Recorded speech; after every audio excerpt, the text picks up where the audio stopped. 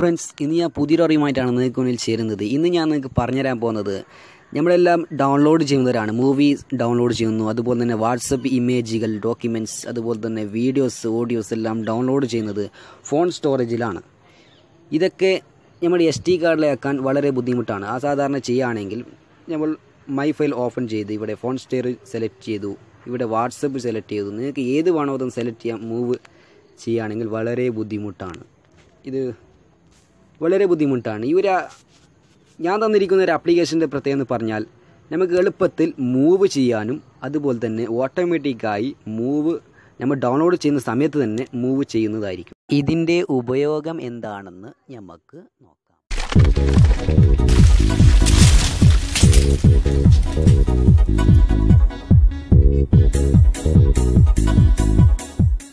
നിങ്ങൾ ഈ application open ചെയ്യുക.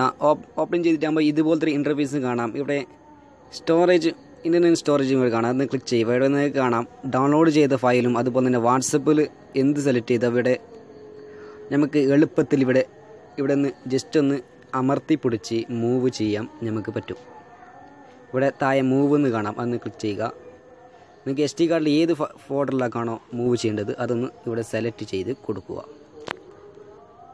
അത് ട്രാൻസ്ഫർ ഒന്ന് കൊടുക്കുക. അത് ഓട്ടോമാറ്റിക്കായി മൂവ് ചെയ്യുന്നതാണ്. നിങ്ങൾക്ക് ഏത് വേണമെങ്കിൽ ഇവിടെ സെലക്ട് ചെയ്യാം. വീഡിയോ ഉണ്ട്, അതുപോലെ തന്നെ ഓഡിയോ ഉണ്ട്, ഒക്കെ ഓപ്ഷൻ ഉണ്ട്. ഇത് ഏറ്റവും ഇമ്പോർട്ടൻ്റ് ആയ കാര്യം എന്ന് പറഞ്ഞാൽ, നമുക്ക് ഡൗൺലോഡ് ചെയ്യുന്ന സമയത്ത് തന്നെ ഓട്ടോമാറ്റിക്കായി SD കാർഡിലേക്ക് മൂവ് ചെയ്യുന്നത്. ഇവിടെ കാണാം ഓട്ടോ ട്രാൻസ്ഫർ എന്ന്, അത് ക്ലിക്ക് ചെയ്യുക. ക്ലിക്ക് ചെയ്തിട്ടാകുമ്പോൾ ആദ്യം ഓട്ടോ ട്രാൻസ്ഫർ ഓൺ ഓഫ് എന്നുണ്ടാവും, ഒന്ന് ഓൺ ചെയ്യുക. ഇവിടെ ഫോൺ സ്റ്റോറേജുള്ള ഏത് ഫയലാണെന്ന് നിങ്ങൾക്ക് ഇൻ്റർനെറ്റ് സ്റ്റോറേജ് ഒന്ന് ഉണ്ടോ അതൊന്ന് ഇവിടെ ഞാൻ ഡൗൺലോഡ് എന്ന ഓപ്ഷൻ കൊടുക്കുന്നു, ഓക്കെ കൊടുക്കുന്നു. ഈ SD കാർഡിലേക്ക് ഞാനിവിടെ ഏത് ഫോൾഡറാണോ സെലക്ട് ചെയ്യുന്നത് അതൊന്ന് ക്ലിക്ക് ചെയ്യുക. ഞാൻ ഇവിടെ ന്യൂ ഫോൾഡറിന് സെലക്ട് ചെയ്യുന്നു.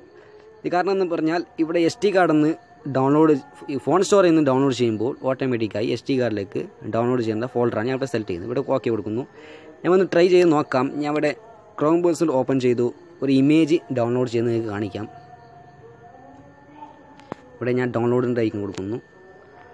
ഇവിടെ ഡൗൺലോഡ് ആയി കഴിഞ്ഞു. അത് എങ്ങനെ വർക്ക് ചെയ്യുന്നത് നോക്കാം. ഓട്ടോമാറ്റിക്കായി SD കാർഡിലേക്ക് വന്നിട്ടുണ്ടോ എന്ന്.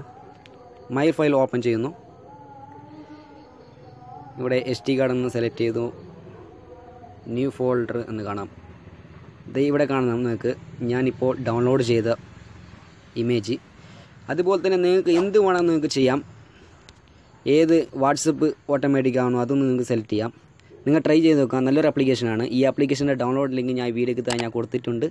നിങ്ങളെല്ലാവരും ഡൗൺലോഡ് ചെയ്യുക. ഓക്കെ ഫ്രണ്ട്സ്, ഇതിലും നല്ല പുതിയൊരു അറിവുമായി വേറെ എത്താം. Okay, thank you.